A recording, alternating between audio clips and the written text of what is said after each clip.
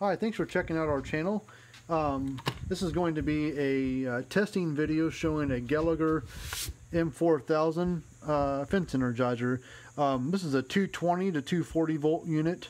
I think it's 37 stored joules, so it packs quite a punch. This is an earlier version. I think the later versions of this model was a black case, but this is a red case unit. But this is made back in the throughout the 1980s and probably early 2000s, maybe up to the early 2000s, maybe like 2001 or 2. But the last year that they made this model, it was one of the biggest ones that Gallagher had come out with for back in the day. So hopefully you like this video, and this is just like I said, just a short testing video of how this thing works, and I'll show you the inside of it and what it looks like and everything. But we got it going again. There's not a whole lot of parts for these units anymore, at least this generation anyways. But we repaired the board.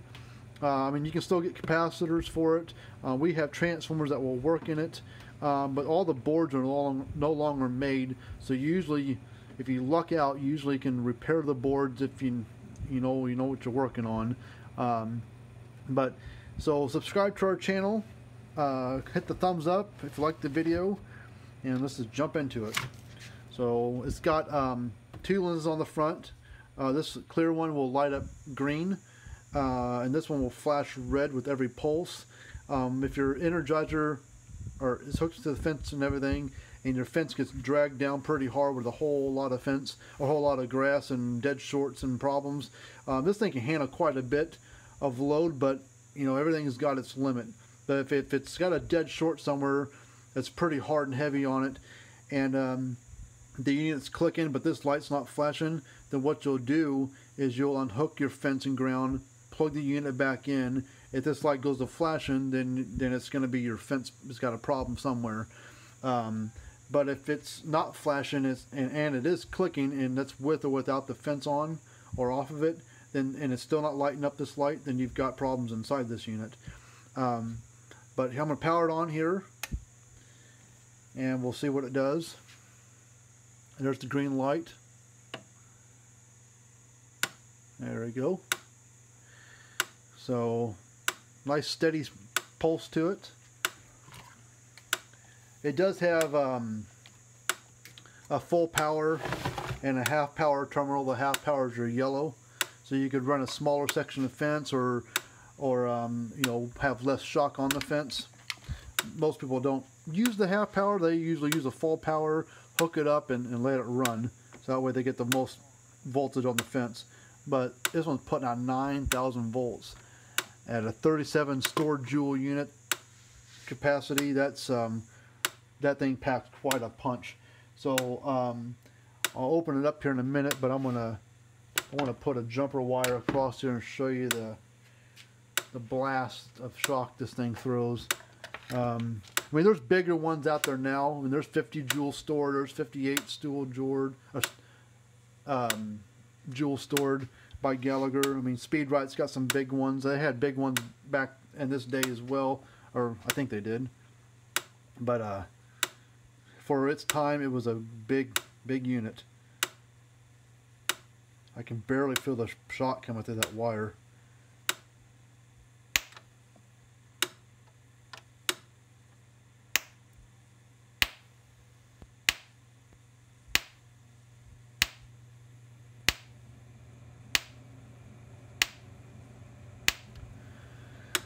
I don't think in the video, I don't think it does this thing justice.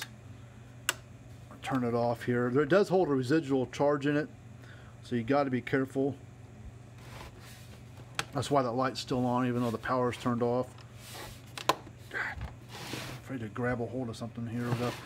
I don't know if it's a discharge or not. I'm gonna put this across there. No, it doesn't discharge it. The capacitors have got a charge still on them. That's why that green light's still on. But this is what the inside of this thing looks like. It has a couple screws on the bottom, but I left them off since I was going to open it up anyways to show people what it looks like. But that's inside of this thing. It has 6 capacitors inside here. They go 2 here, 2 there, and 2 there. And it's got a 2-stage transformer set up on the inside. There's your 2 transformers right there. And this board is your, I think it's like what I would call a lightning protection board. As well, it does a voltage divider to load it down for the half power side. But how this thing kind of works, in a sense, it actually runs in stages. It actually only uses what it needs. So it may only use 1 or 2 or 3 of the capacitors, and then only 1 transformer, I believe. And as it gets loaded down harder, it starts pulling more power from more of the capacitors, and then it dumps more power through 2 transformers. I think that's how it works. Or I may be wrong and uses all 6 capacitors and both transformers out all at once, and it throws all the power at once. I think it runs in stages, but I could be wrong. But anyway, that's the board. Like I said, there's a bunch of capacitors. There's 2 of them sitting right there, but there's 6 of them all the way across that board there, and the 2 big transformers there. But it's quite a unit.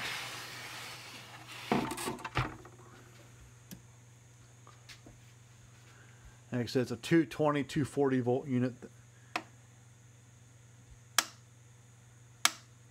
So, but they don't make it anymore. They haven't made it since about 2002. So it's been a while since they made this model. But we get them in every once in a while, and luckily, you know, we crossed our fingers and did some rework on the board, and luckily we got the board going again. If we hadn't, this thing unfortunately might have been a lost cause, and you know, to buy a brand new one of this kind of power is quite a bit of money. But luckily we were able to repair the board and get the customer going again. So, you know, that's what we try to do. We're kind of like the way our shop works and how our mentality is we're kind of like old shade tree mechanics. You know, back when people used to work on things out in their garage, out in the front yard, working on stuff, the old stuff.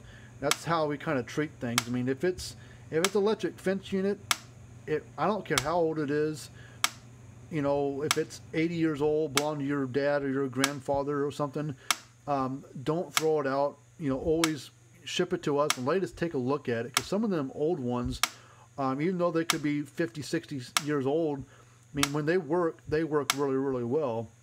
I mean, there is a place for those old ones still today if you have the right kind of setup. I mean, you wouldn't want to put one of those old style ones on, say, 1,000 acres. Like, this thing is probably rated for 800 to 1,200 acres, so this thing packs quite a punch. So you wouldn't want to put, you know, an old style one from the 60s that was rated, you know, it couldn't handle near that amount. It could probably handle, you know, 100 acres or less. I don't know. But you wouldn't want to put an old style one on, like that on the place for where this one's designed to go, because it just wouldn't handle the load. Plus this one will go through a lot of vegetation. It will get dragged down like anything does, but it's got a lot of reserve firepower there to really hit the unit or hit the fence hard. Nice bright green light on there. You really can't see it from this angle, but it's all lit up, ready to go.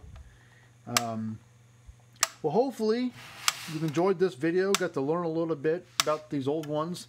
And if you ever got one of these or another old Gallagher unit, or troubleshooting one, or whatever, if you want to hit us up for some questions or whatever, you can go to our website, which is fencerfixer.com, and fencer and fixer is both spelled with an F as in Frank. And you can go put comments down below in the box down there, and go to our website and write us emails there. But if you hit the description tab and pop that down a little bit, there's a link there to our website that you can highlight or copy and paste to your browser and search us that way. There's also our link to our email address as well on our Facebook page.